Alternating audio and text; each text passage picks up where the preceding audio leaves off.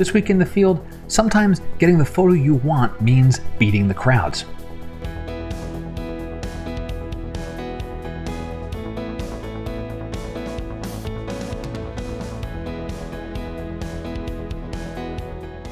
Hey everyone, I'm Scott Davenport. Welcome to In the Field. Thanks for joining me today.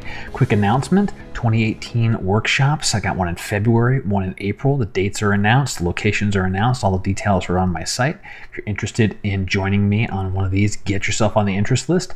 The invites are going to be going out in the next month or so. So it's kind of first come, first serve. You get on the interest list, it saves your place in line. All the details are on my site. So hope to see you on one of my workshops in 2018. So today's topic, beating the crowds.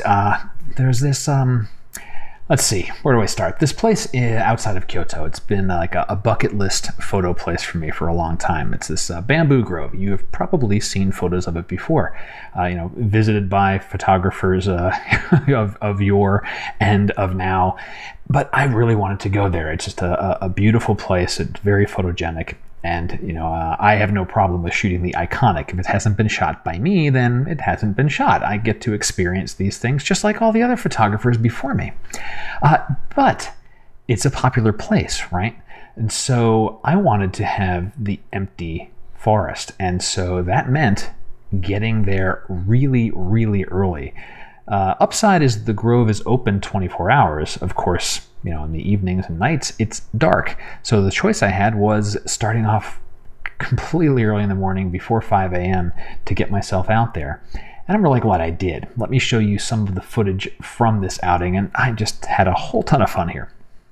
I've just gotten to the Bamboo Grove, which is dimly lit behind me, but it's nice. It's in the morning, it's peaceful, it's calm. Handful of folks walking through. I should pretty much have carte blanche for setting up different compositions and trying out a few things with the camera. This is one of the compositions I'm setting up, straightforward. I'm already at the end of the grove. It's a very short path, but you can see it's just gorgeous. The light this morning is great. It's maybe a couple hours after sunrise. I'm getting some nice glow in the background. The sun is just off to the right of this opening. And I'm going to head down to, in the very distance, you see another fellow photographer out there who's shooting around a curve. I'm going to be hitting that on my walk back down. And the camera setup is straightforward. F16, and just letting the camera meter in aperture priority mode. I am bracketing the shots really as a crutch, make sure I capture all the detail. Especially you can see a little bit of that zebra striping on the LCD there. That's telling me I've got a little bit of a blown out area if I don't play around with exposure compensation. All right, one more composition for the morning, this little curve in the path. You can see, set up very low, same angle you're seeing here with the video. But I'm getting all the trees and those nice little splashes of light coming through the tops of the bamboo. One of the final things I'm doing is focusing the camera up and looking straight up at the canopy. We've got an interesting mix of some of these older, I don't know if they're pine trees or something else, probably something else. And the bamboo, they're making some really cool patterns up in there. Again, F16, bracketing to catch everything. And I am taking a couple into the forest itself, shallower depths of field to just kind of bring out the first few stalks of bamboo and let the rest become a little soft and faded. So one other amusing little thing is that I'm probably going to be finished here in 5 to 7 minutes. And it took me an hour and a half to get here. But it is well worth it. So even at 6:15 or so in the morning by the time I arrived, it wasn't empty. There were a few other folks, a handful of photographers, and just other folks that were just out for a morning walk. But it was manageable, right? Someone who's walking through the scene, a couple of minutes later, they've cleared through, or at least they're moving enough where you take a couple of photos, you can brush them away, do some of the magic we can do in post-processing to clear things out.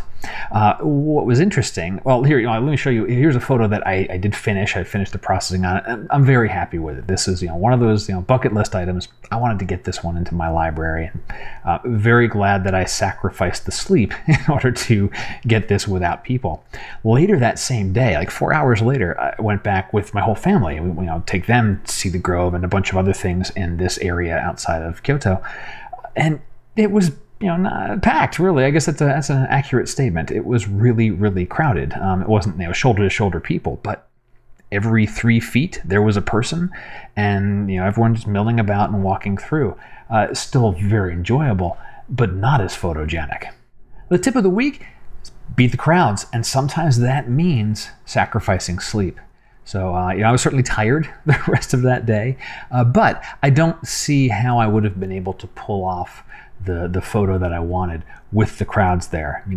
There was part of me that thought, oh, maybe I'll just throw on a really thick 10-stop ND filter, and people will move through, and I could see them disappearing. I'm glad that I didn't rely on that plan and went out before the crowds came. Yeah, man, I went to this place twice in the same day within the span of 4 hours, but that was okay.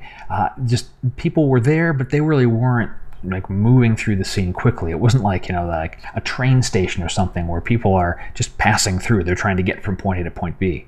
Folks are coming here to enjoy it, walk through slowly, take in the atmosphere, and I totally get that. So you got the opportunity to beat crowds, do it, and you'll get the shots that you want, and then you can go back and enjoy it at a different time of day without necessarily your photographer's eye on.